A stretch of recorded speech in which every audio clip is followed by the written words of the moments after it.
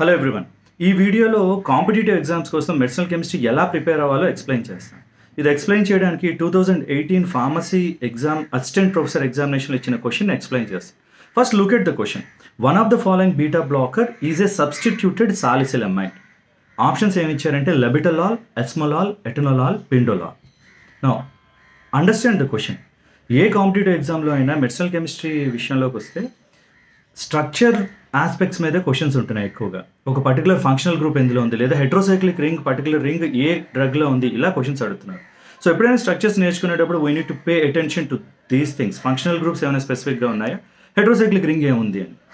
Now look at the options. లెబిటలాల్, ఎస్మలాల్, ఎటనలాల్, పిండోలాల్, all of them are beta blockers. అన్నీ ఒకే category, beta blocker కేటగిరీలోకి వస్తాయి. But still there is a difference.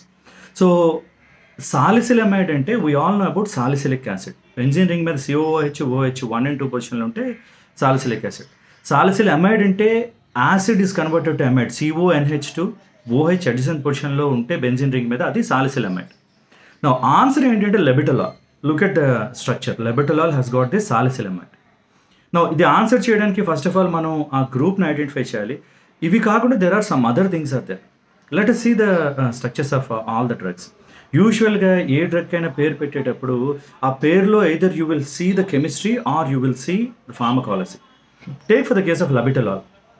లబిటలాల్ is alpha and beta blocker.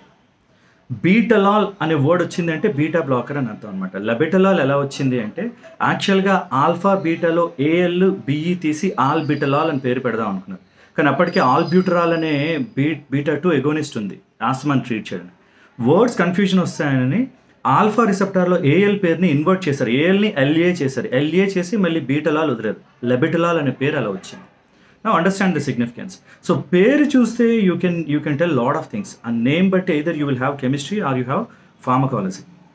Let us see the next option. ఎస్మలాల్ అనే పేరు ఎందుకు వచ్చిందంటే S stands for ester. Look at the drug. Ester అది 4th పొజిషన్లో ester డెరివేట్ ఉంది కాబట్టి ఎస్మలాల్ అనే పేరు వచ్చింది.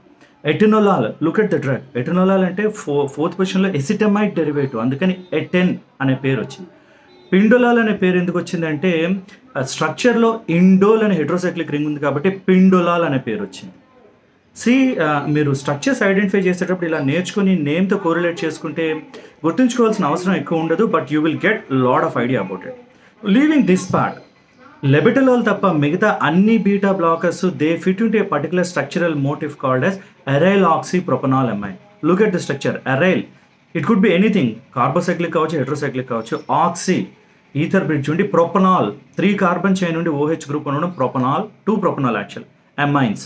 ఈ కామన్ మోటిఫ్లో ఉండేవన్నీ బీటా బ్లాకర్స్. అంటే ఎస్మలాల్, ఎటనలాల్, పిండోలాల్ ఈ కామన్ మోటిఫ్లో ఉంటాయి. మరి లెబిటలాల్ is not an aryl oxy propanol amine. So answer చేయాలంటే ఏదో మీకు కంప్లీట్ స్ట్రక్చర్ మీద అవగాహన ఉండాలి. ఒకవేళ స్ట్రక్చర్ తెలియకపోయినా యూనిట్ టు థింక్, అంటే ఇంటలెక్చువల్గా థింక్ చేయగలగాలి. అంటే ఇచ్చిన 4 ఆప్షన్స్లో 3 of them belong to 1 category, that is beta blocker. But లెబిటలాల్ is alpha and beta blocker. The story will not end here. ఇంకా ఉంది. యాక్చువల్గా బీటా బ్లాకర్స్లో 3 జనరేషన్స్ ఉన్నాయి. ఎస్మలాల్ తీసుకుంటే it is short acting, beta 1 selective. ఎటనలాల్ is also beta 1 selective. So beta 1 selective blockers. పిండోలాల్ is non selective beta blocker. అంటే beta 1ని black చేస్తుంది, beta 2ని black చేస్తుంది. సో జనరేషన్స్ ఏంటంటే first generation non selective beta blockers like పిండోలాల్, నాడలాల్, టిమోలాల్.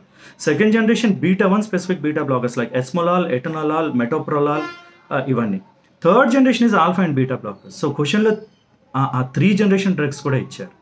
So chemistry నేర్చుకునేటప్పుడు మీరు కాలేజీతో link చేసి structure మీద కూడా ఐడియా తెచ్చుకుంటే answering them will become easier one. And this one అంటే యూజువల్గా మనం నేర్చుకునేటప్పుడు అలా ఐడెంటిఫై చేయం. సాలిసిలమైడ్ అనేది it is a simple structure, everybody knows it. కానీ ఈ డ్రగ్లో ఉందని ఐడెంటిఫై చేయగలగాలి. అలాగా స్ట్రక్చర్స్ నేర్చుకునేటప్పుడు if you have a brief idea it is easier to learn. ఇంకా ఎక్స్టెండ్ చేస్తే ఎస్మోలాల్లో ఎస్టర్ ఉంది. ఎస్టర్తో ప్రాబ్లం ఏంటి, ఇమ్మీడియట్గా ఇట్ బ్రేక్స్ డౌన్. అంటే it is short acting. In fact ఎస్మోలాల్ T-half is only 9 minutes. But what is the use short acting అంటే peri operative procedures. అంటే operation చేస్తున్నప్పుడు ఏదైనా కార్డియాక్ సర్జరీ చేసేటప్పుడు సడన్గా హార్ట్ రేట్ పెరిగినా, అరిథిమియాసిస్ వచ్చినా ఆ షార్ట్ టైంలో ఎస్మలాల్ యూస్ చేస్తారు. Because it acts only for short duration of action. So ఇలాంటి వాటికి యూస్ చేస్తారు అన్నమాట. So this is how see chemistry. ఇదే SCR, స్ట్రక్చర్ యాక్టివిటీ రిలేషన్షిప్. అంటే స్ట్రక్చర్ బట్టి యాక్టివిటీ మారుతుంది, ఆ రిలేషన్ ఏంటి SCR, దాన్ని బట్టి ఈ క్వశ్చన్స్ ఆన్సర్ చేయొచ్చు. I hope this is useful. All the best.